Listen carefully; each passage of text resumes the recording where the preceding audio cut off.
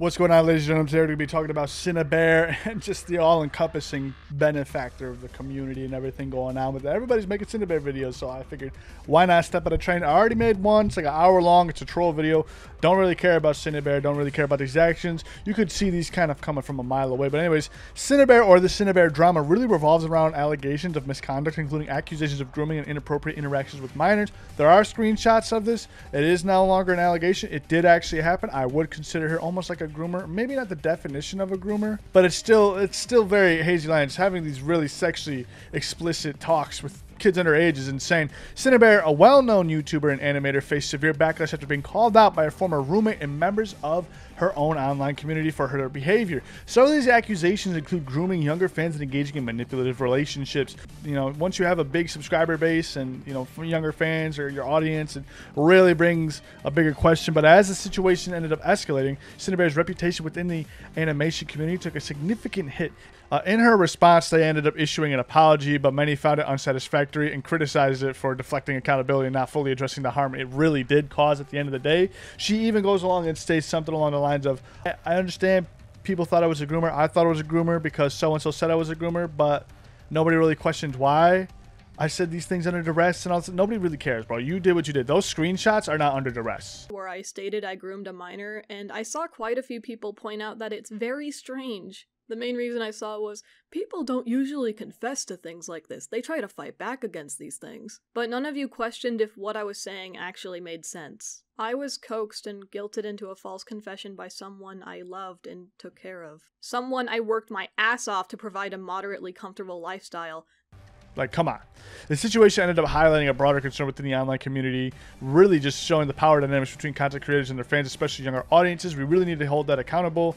Synnibear getting canceled is really due to multiple serious accusations on the front. Not only that, including grooming, manipulation, and inappropriate interactions with minors. We really got to start looking into these kinds of things. These allegations were brought forward by the roommate, after all. Like, your roommate, a close acquaintance, is insane to me. The claims Synnibear used their platform to engage in manipulative behavior and cultivate inappropriate relationships with younger fans. I truly believe that's what happened.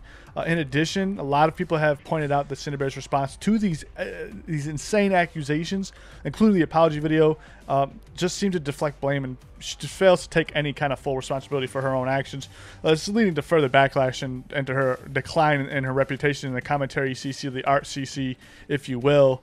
Situation really does reflect a broader concern about the responsibility that content creators have toward their audience, especially when their audience includes younger and more impressionable minors, or viewers, excuse me.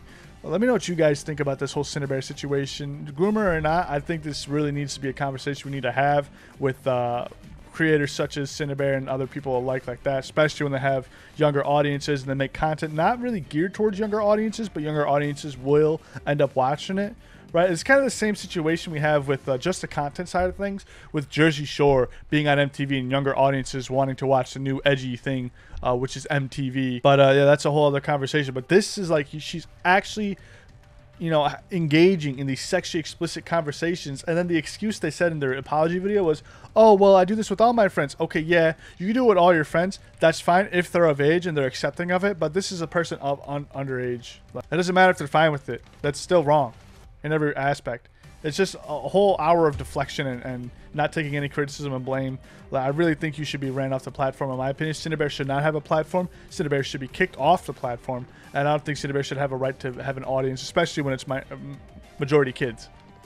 In all retrospect, a lot of these situations and a lot of these people stuck online, they really do suffer from this, like, not like a mental illness type thing, because I honestly think their behavior could be corrected, but it's just go outside, socialize. The lack of actual person-to-person contact, the face-to-face value, when you miss that, you actually lose a lot in real life, and you almost lose that ability to actually talk in public. It really does see, like, just reading some of these chats, if you guys haven't, I'll put a link to the Google Doc, but beware, there is some NSFW stuff inside that folder, but it's quite something. It's insane. the mental faculties are just absolutely crumbling with people like this. And I don't understand why it's so prevalent in the art community of all things.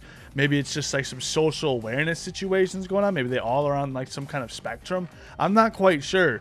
But like, guys, go to a gym, go play a sport, go pick up an outdoor activity, go hiking, do something, figure out how to paraglide, or maybe get your pilot's license, or maybe take up boxing, or, you know, start playing basketball. Just do something outside of this, or maybe go paint the side of a fucking building. I don't know, get a job. I don't understand, like, there's the social aspect on Discord and Twitter is just not it. Even though I use Discord and Twitter a lot, I also do a lot outside of my real life. I play a lot of sports, I go to the gym, and I got a lot of other curricular activities that I like to do outside my job and day-to-day life. I'm a busy being, you know? It's just so weird. Like, I don't know, there's a bigger conversation to have personally with Synni when they start explaining things like, shut up, no, you didn't. Like, what kind of person actually types that out for themselves, you know? As a grown adult, you're 20, 21, almost. I don't know. Guys, let me know what you guys think in the comments below. See you all in the next one. Subscribe if you're brand new, and I'm out of here. I'd also like to keep in mind that even though they already told their age, this is where the grooming thing comes from, they still talked way after that, which is insane to me. Insane. Let me know what you guys think in the comments below. See you all in the next one. Subscribe if you're brand new, and I'm out of here.